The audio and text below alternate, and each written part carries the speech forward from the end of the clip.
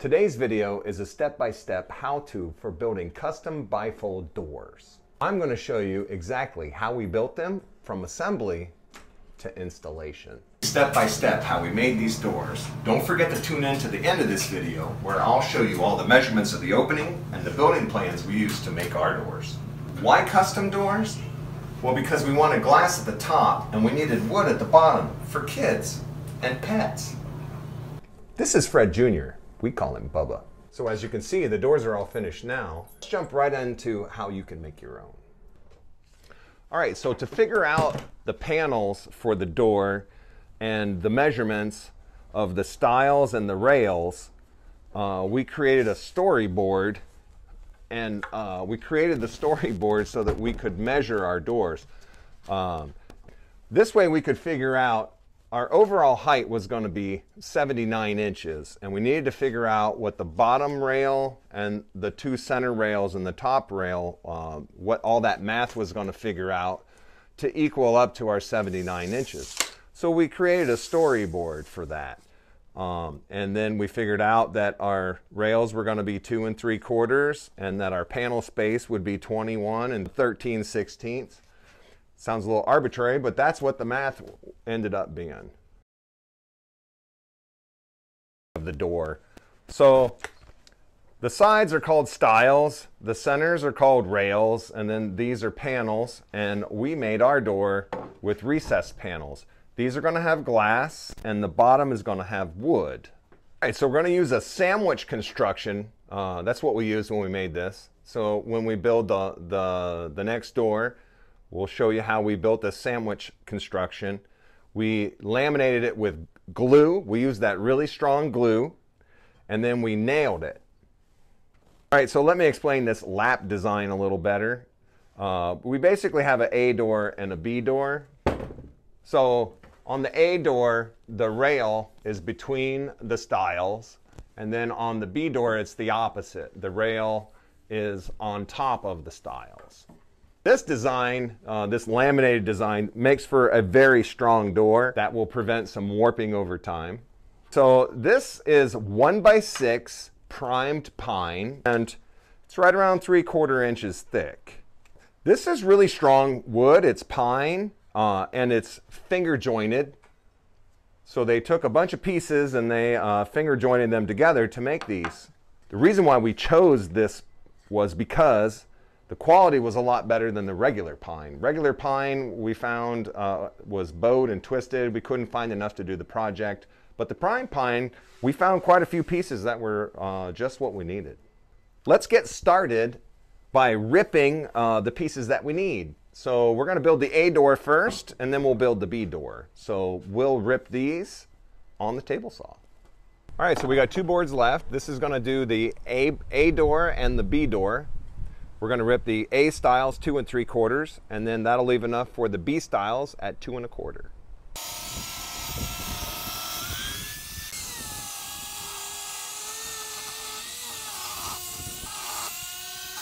We're going to use the Velt sander, and we're going to take the primer off of one side of the A door and one side of the B door. That way when we glue them together, the glue will bond. And while we're at it, we're going to take the saw kerf from the blade off of the edge. So the belt sander is the coarse, and then on the mouse we have a little finer grit. We'll hit it with this, we'll hit it with that.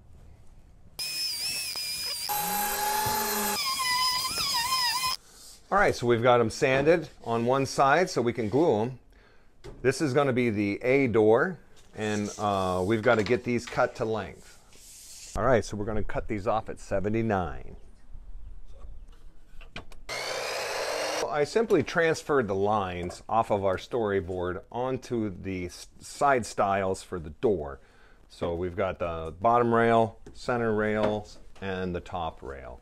And I just used my square and I just transferred the lines right on. Our total width of our door to be 13 7/8. So I'm going to make my mark at 13 7/8, including my 2 stiles, and then that's going to be the width of the bottom rail. And we'll cut the bottom rail. Checking our measurements, we're at 13 7/8.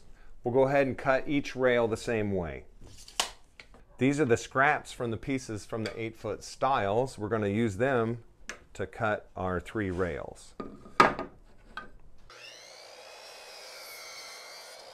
All right, so we're pulling measurements crisscrossed. We are 80 and 3/16 both directions, so we're square. So we're going to go ahead and glue this, and we're going to pin it together with the air nailer so that the A door is complete.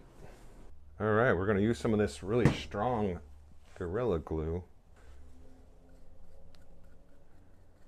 Get these in place.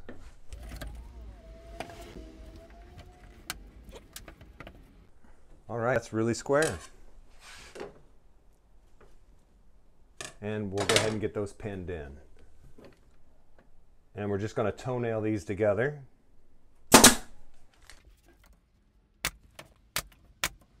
All right, so we got it all clamped up. It's all glued. We got it tacked together. We're going to put this in the sun to dry, and we're going to start putting together the B door.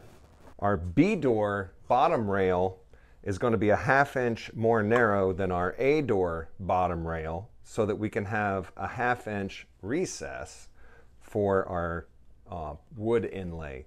So we're going to rip that, but let's go ahead and cut it for width first. Okay, so just like the A door, the B door is going to be 13 7/8. So we've got our 2 stiles and our bottom rail, total width 13 7/8. I'm going to mark it, and then we're going to cut it. And we'll do the other 3 rails the same way. The B door, we're going to build on top of the A door. The A door's had time to set, and we're just going to build it right on top. We've got the sanded side going down. We're going to glue it, nail it, clamp it, glue it, nail it, clamp it. So each one of the B rails is already cut. We've cut them to width, and then we're going to custom cut each piece of the stile in place. We'll go ahead and get this bottom B rail glued, nailed, and clamped.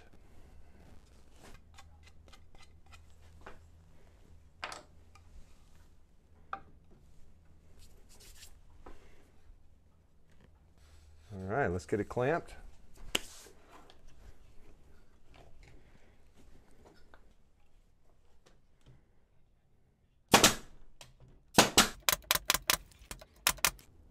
All right, so we've got the stile pieces cut to finish the door. Now we're just going to glue them, clamp them, and nail them.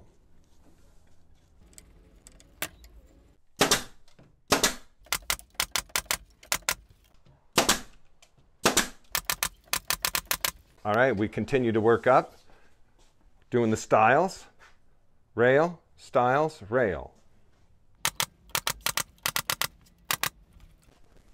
It's the last one.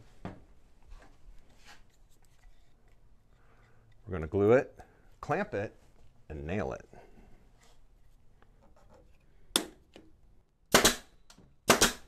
All right, so that's got all 4 doors roughed in, A side and B side. The bottom panels on all the doors is going to be this plywood, and then the top 2 panels on all 4 doors will be glass. And the glass panels we'll measure for, and we're going to order them from a local glass shop. So we're going to rip 3 strips, 9 1/2, and then we'll cut the height.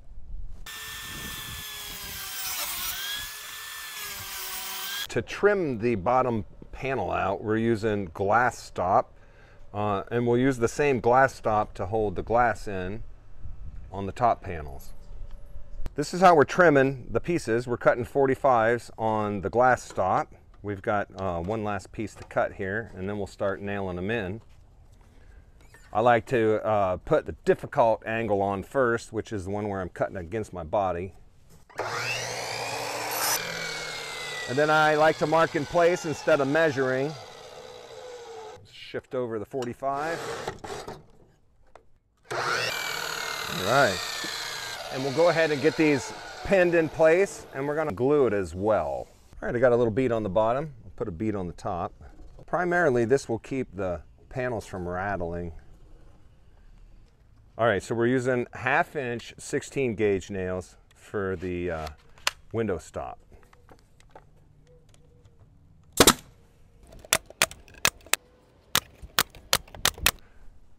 This is the last panel on the last door. All right, let's pin this last one in. All right. Last step is going to be to measure for the glass, and we'll get the glass ordered. All right, our overall width for the doors is about 1/4 inch too wide. So we're going to cut the left door a little shy of 1/4 inch. And the way we're going to do that is we've set up a saw guide with this board that's really straight. When we've measured it out with the saw so that we end up with a 1/4 inch, and we've clamped it on there, and we're just going to use this as a straight edge. So that's a good tip for cutting a door. All right, so we're going to mount the hardware on the door. This is the hinge side. The top of the hinge side is a spring-loaded hinge pin. On the bottom is the adjustable hinge pin. It'll have this threaded insert that goes in there. On the top in the center is a spring-loaded roller, and that's going to mount there. Now I've already measured it out. These are 1.25 inches in the center. So they're 1.25 inches in the center, 1.25 inches in the center, and the same on the bottom. So let's drill some holes. We've marked our depth with a piece of tape.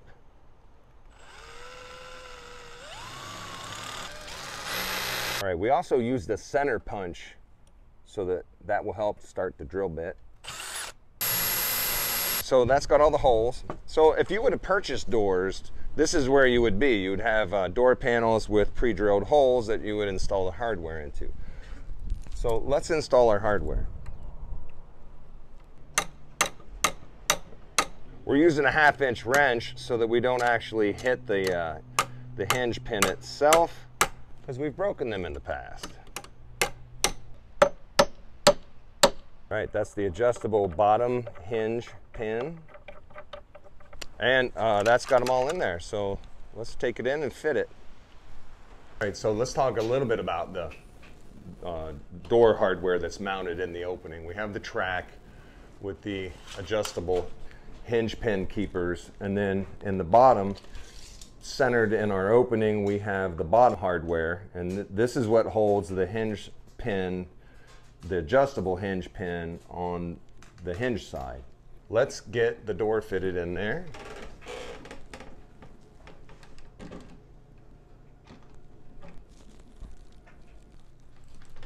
All right, let's see how they fit.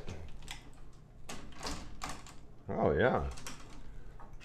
All right, let's talk a little bit about the hinges now. For the hinges, we used a surface mount. We're going to paint them white. Let's talk about our hinge placement. So we went 6 inches to the center.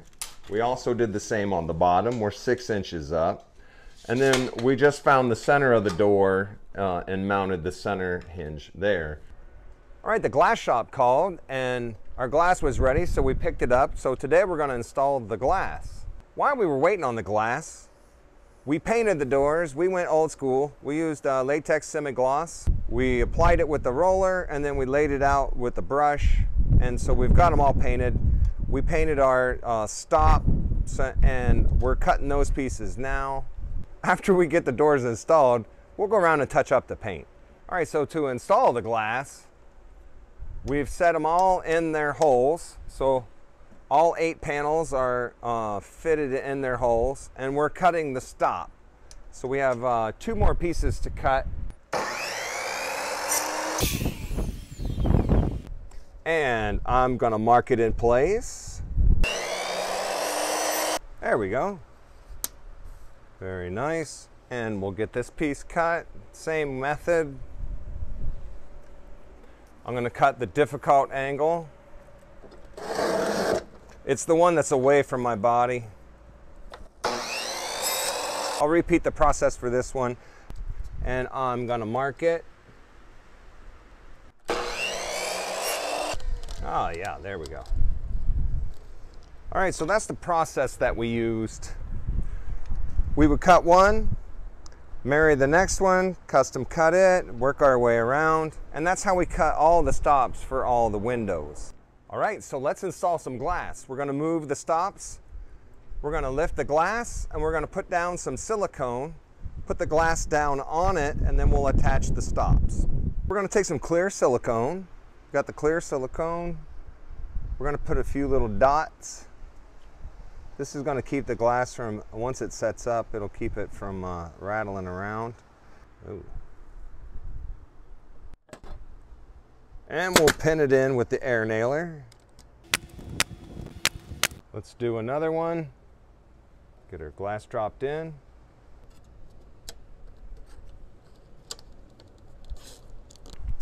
We'll pin them in place. And we'll work our way around the rest of the glass panels, and that's how we're going to install them all. All right, that installs the doors. Might end up taking them down one more time, but the rough install, we're looking pretty good. Our gap's very consistent. The glass is installed. We're going to do some touch-up paint in place and then get them all cleaned up. Here are the doors all finished. Let's wrap up how we got here. The door opening that we had to work with was 55 7/8 inches wide and 80 1/4 inches tall. We made each of our door panels 13 7/8 inches wide, times 4 door panels is 55 1/2. Here's a tip. Bifold doors need to be a 1/2 inch more narrow than the opening in order for them to operate correctly. We ended up shaving 1/4 inch off of this door to make our doors work right. All right, that wraps up today's video on how to make custom bifold doors. I hope that helps you to build your own, and I'm glad you watched, and I hope you'll watch again.